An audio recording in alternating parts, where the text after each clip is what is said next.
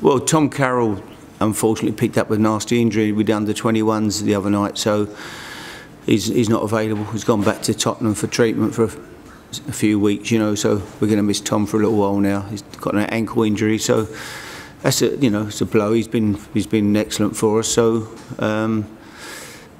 other than that, not too much else really.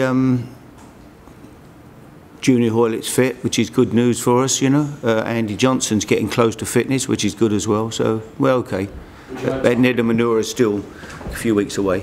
Tommy could come back for the Christmas fixtures. Oh yeah. I mean, hope he's not going to be too long, but he's certainly going to be out for a few weeks now.